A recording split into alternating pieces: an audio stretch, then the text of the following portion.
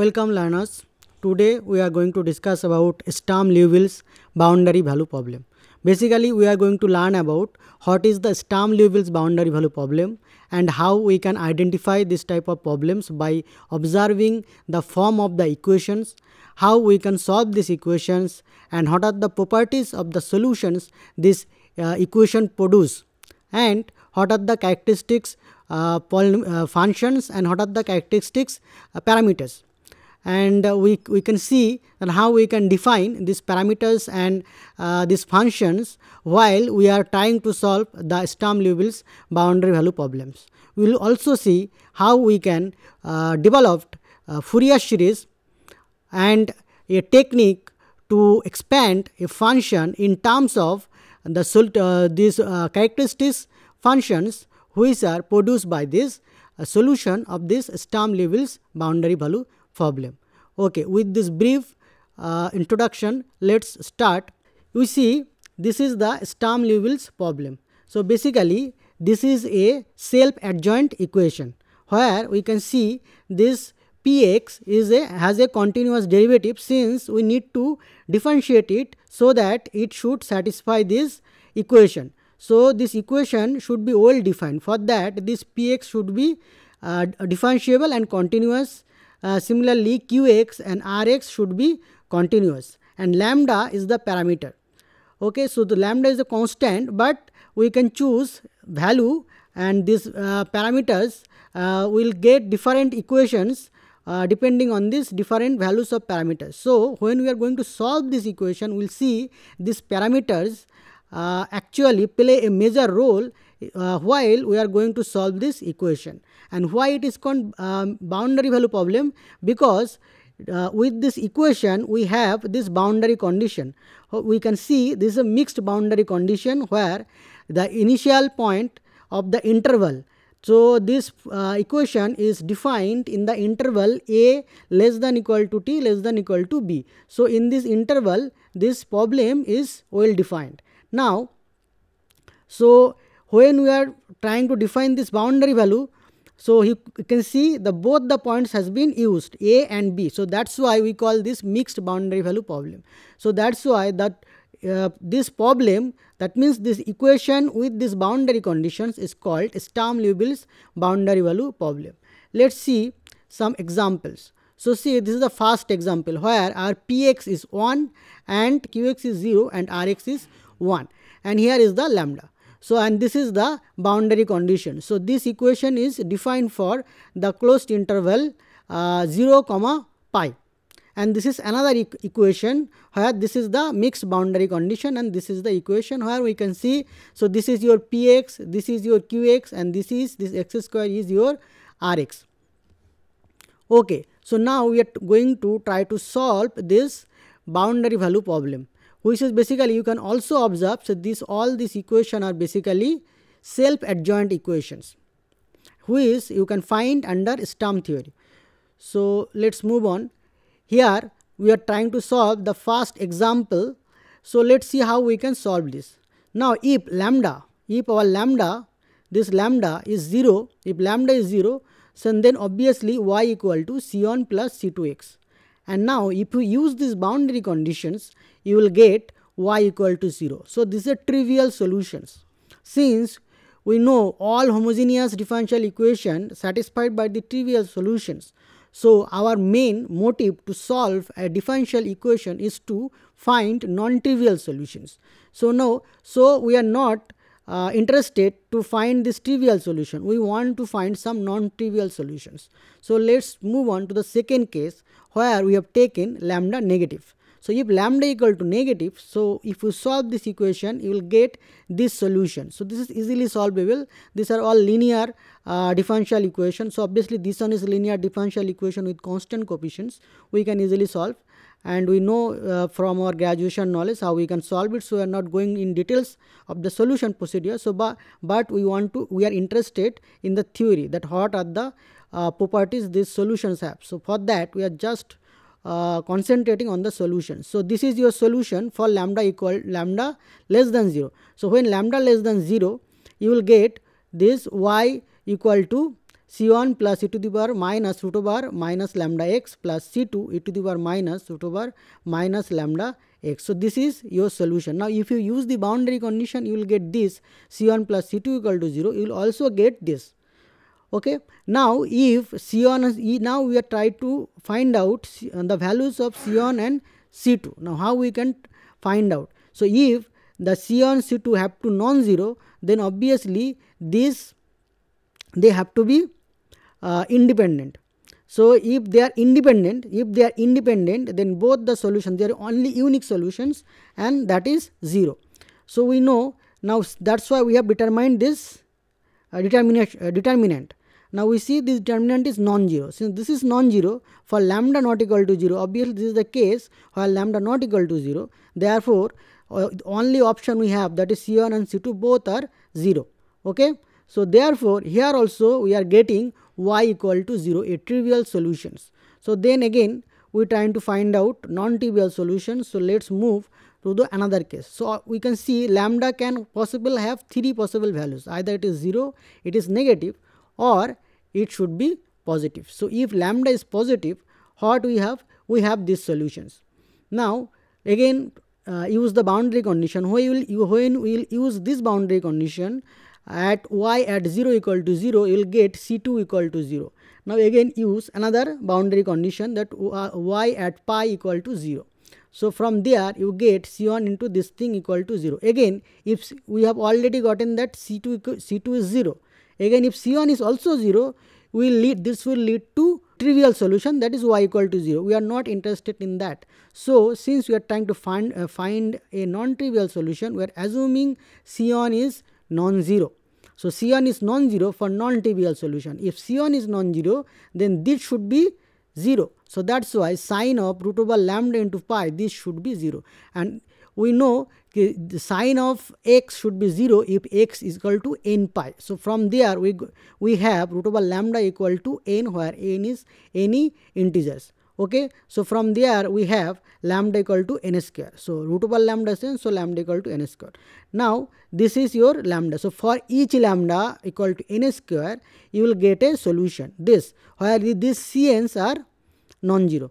So this is your final solution, y equal to cn sin nx. So each of them is a solution. For each n, for each lambda, you will get a solution cn. So what is the ultimate solution? The final solution will be summation of them. Okay. So this is a example where we have solved Sturm-Liouville's boundary value problem. We will use this solution in the next theory and see how this solution can provide us various interesting results. Okay. So what is characteristics values and characteristics function? We have already seen the examples. The values of the parameter lambda, for which there is non-trivial solutions of the Sturm-Liouville's problem.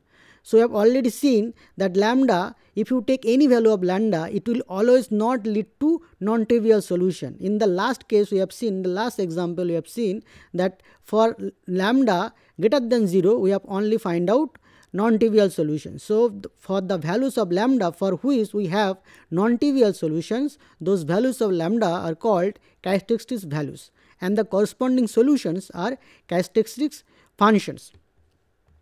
Okay. So if you want to see the example, just see the previous example. So here for this example, this lambda n square, this n squares are your characteristics values, and this cn sin nx, for each n you have this function. So this is your characteristics functions. Okay. Let's see an interesting theorem. What is this theorem? This theorem has basically 3 interesting results. So if there exists, so what is this theorem states? This theorem states, if you have an Sturm-Liouville's boundary value problem, then there will be always infinite number of characteristics values. Okay, one thing. And another is, this infinite number of characteristics values can be arranged in a way so that they can be written in monotonic increasing sequence.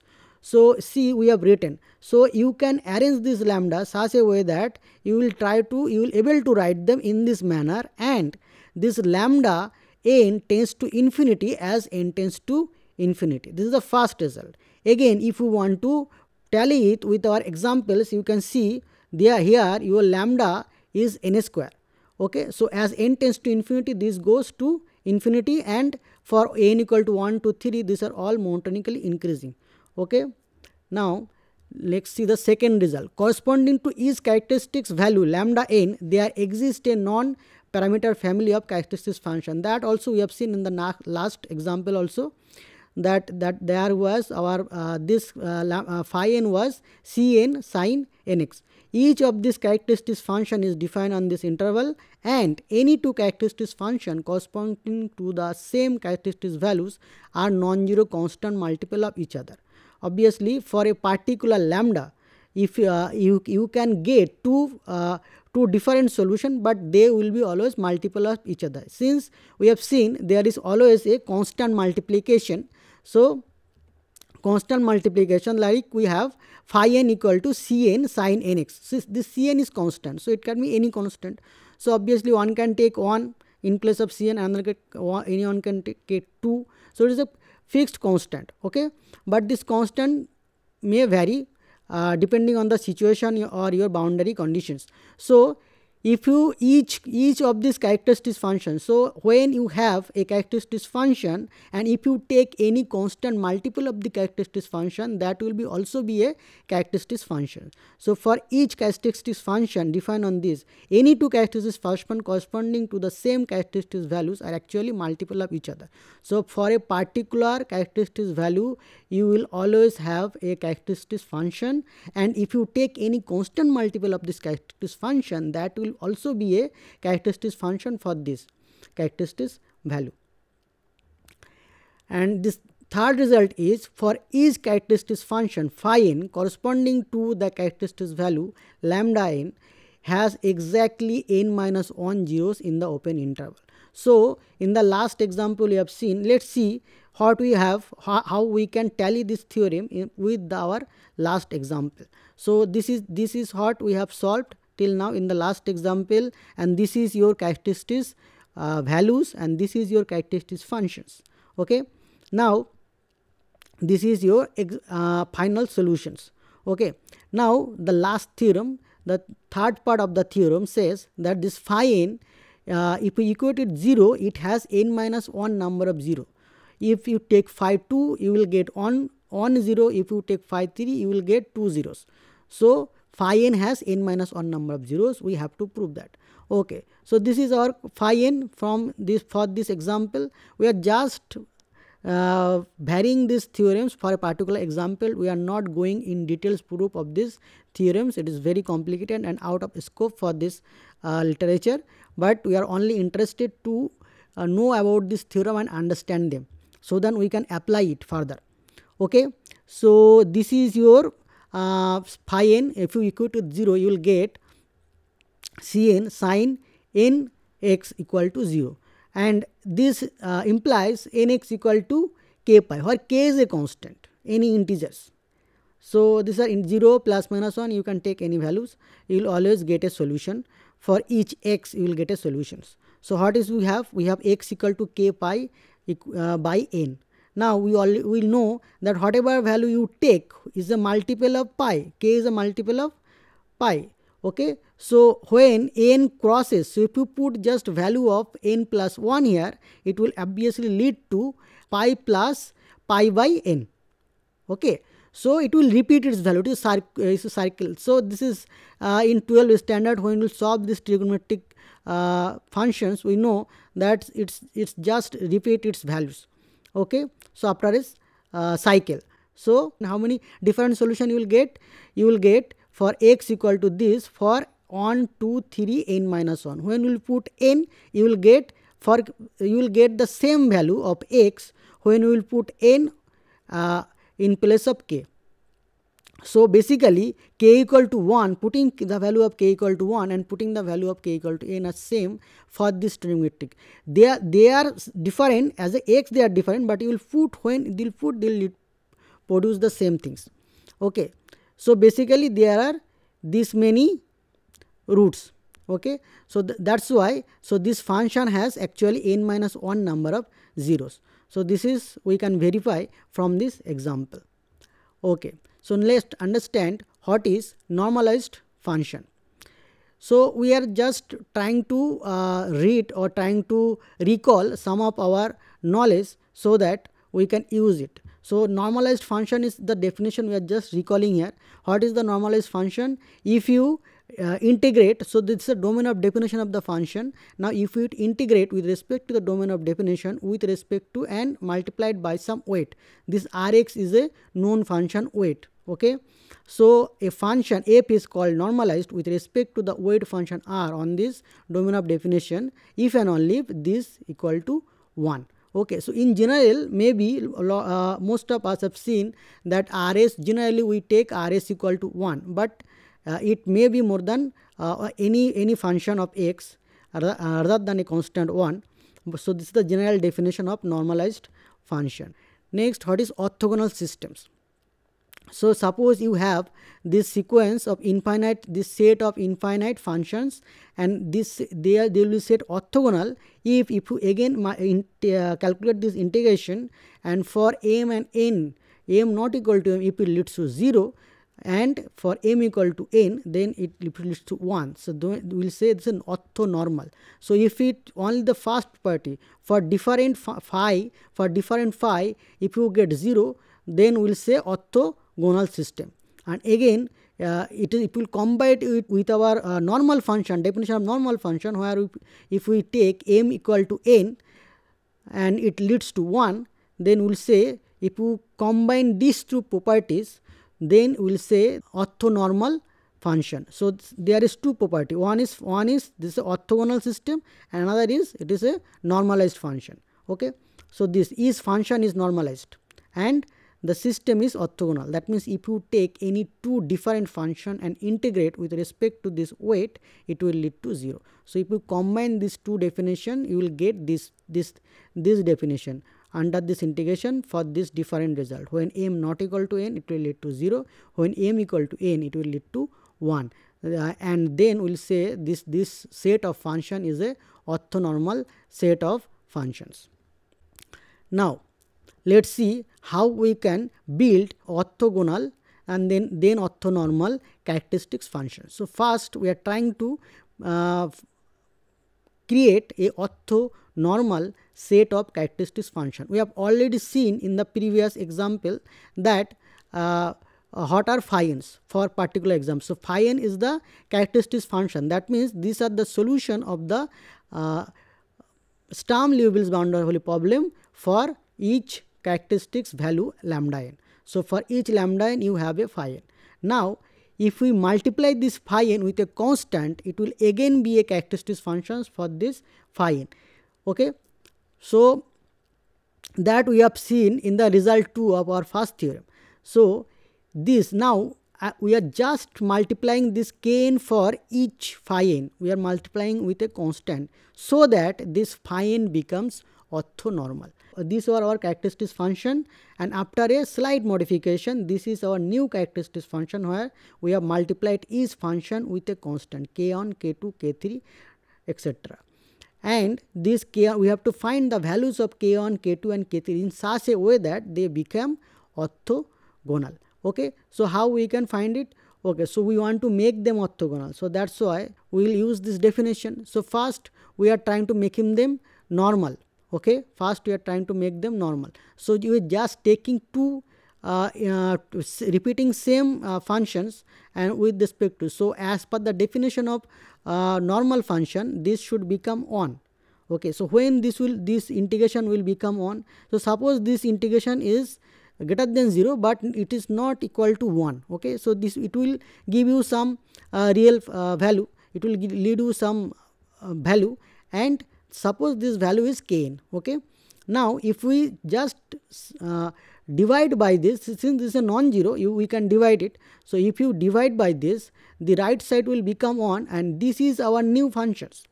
Okay, so this is actually our constant. Now if you take this as a constant, so what is kn? Kn is basically this integration. Okay, so this is the modification. So if we modify this, the whole system of characteristics functions will become orthonormal set with respect to r. Okay, so now as we have learned about normal functions, then orthonormal functions, and then we have learned how we can make our characteristics function orthonormal by slightly modifying them. Now we are going to use all this knowledge in this form of a theorem. So suppose this lambda n's be infinite set of characteristics values, and you have and we can write them in monotonically increasing sequence as we have seen in the first theorem, and this is your phi n is the corresponding orthonormal characteristics function. We are assuming these are orthonormal. So if you don't have orthonormal, you can always make them orthonormal by multiplying some constant that we have seen. So after multiplying, we assume this is a final orthonormal set of characteristics functions. Okay, and this point 2, let f be a function with continuous interval. So this f has some properties. We'll see why these properties are required. Okay, then we are saying f can be written in this form of this series, where this Cn is given by these functions. Okay, so obviously if you try to calculate this Cn, so since they are orthogonal, so we can use the property of orthogonal. So from there you will get this. Okay, so except if you multiply by phi n, except this Cn, all the other coefficient will vanish as they are orthogonal. So you'll left with this. This is very easy. Now why we need these properties of this function? So that this integral becomes well defined.